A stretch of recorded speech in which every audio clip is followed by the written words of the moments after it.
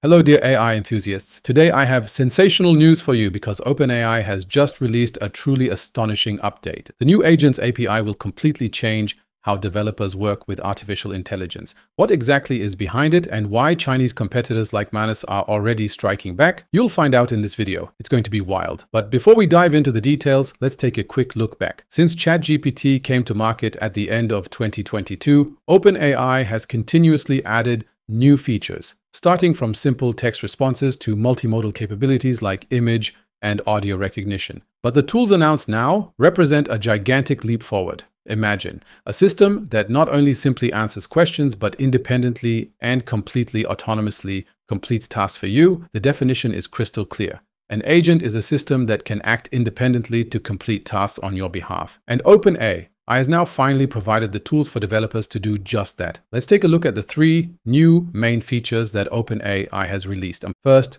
the web search tool. Finally, developers can access the same search system that ChatGPT uses.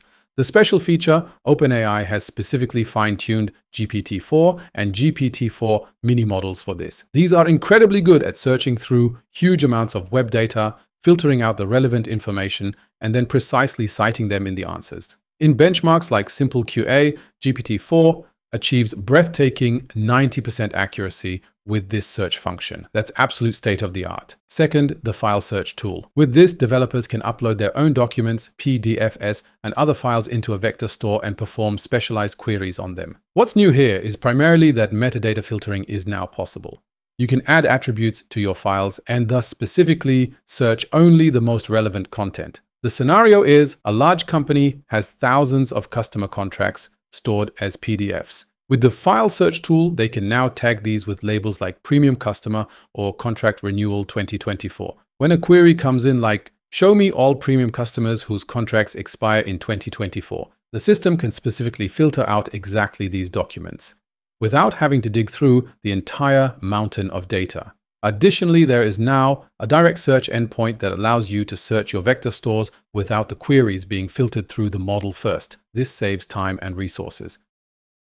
And third, and this is the absolute knockout for me, the computer use tool. It's like this. I can literally control your computer. Move the mouse, press keys, click on buttons, everything you would do manually. This is particularly exciting for virtual machines or legacy applications that don't have API interfaces. Here's a concrete example from the OpenAI demo. The agent was tasked with ordering a Patagonia jacket. It independently opened the browser, navigated to the Patagonia website, searched for black jackets, filtered the results, selected a suitable jacket, and added it to the cart, all based on the simple instruction, find a black Patagonia jacket for me. No further intermediate steps or instructions needed. The technology behind it is amazingly simple. The AI takes a screenshot, analyzes it, decides what action it wants to perform, such as clicking a button, executes it, takes a new screenshot, and repeats the process until the task is completed, like an invisible assistant sitting at your computer. But that's not all. OpenAI has completely revised the API architecture and presents the new Responses API.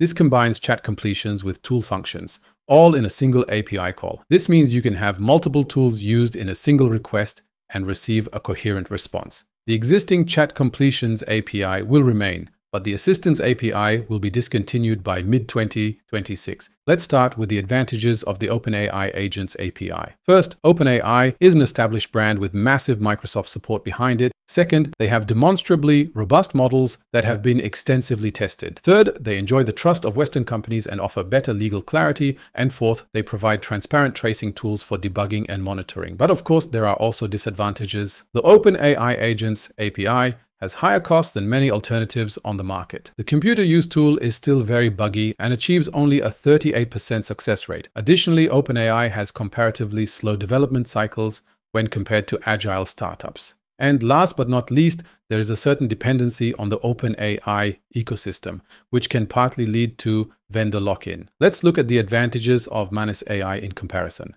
Manus allegedly offers higher autonomy for complex tasks. They have a potentially much cheaper price structure. Their innovation cycles are faster than those of larger companies. And through the Alibaba partnership, they have access to massive resources. But Manis also has its weaknesses. There is less transparency regarding security measures and data protection. There are potential concerns regarding Western data protection standards. Their products are not yet as extensively tested and verified as those from OpenAI. And finally, there is limited availability outside of Asia. The timing question is interesting.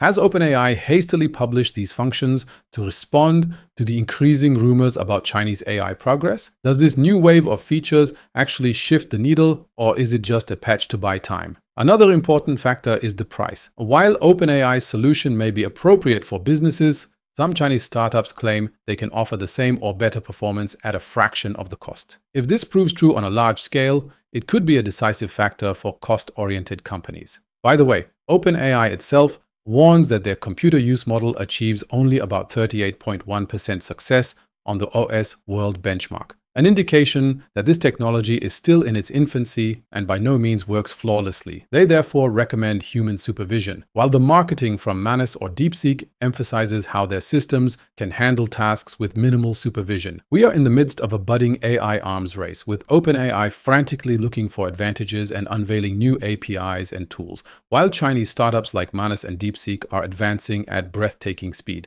It's a clear sign that AI has evolved from mere chatbots to autonomous agents that can accomplish entire tasks with minimal guidance. What do you think? Is OpenAI's new Agents API the big breakthrough, or will companies like Manis AI with their Alibaba partnership have the edge? Will the market divide between Western and Eastern solutions, or will one side prevail? I'm looking forward to your opinions in the comments. What use cases do you see for these new agent functions? Have you perhaps already had experience with the original Swarm framework on which the new Agents SDK is based? I find it particularly interesting how this development could affect the job market. If AI agents can actually autonomously take over entire work processes, be it research, data analysis, or even interaction with software, which jobs will be affected first? Or does this technology create new types of jobs that we can't even imagine today? Another important aspect is data security. If these agents surf the internet or access company data, what security measures must be implemented? OpenAI talks about guardrails, but is that enough to protect sensitive data? And last but not least, what does this development mean for the global AI landscape? Will we experience an increasing division between Western and Eastern AI ecosystems? Did you like the video? If you liked this update, leave a like and subscribe to the channel. And if you activate the bell, you'll even be informed when we upload a new video. I hope to see you next time. Until then, stay real.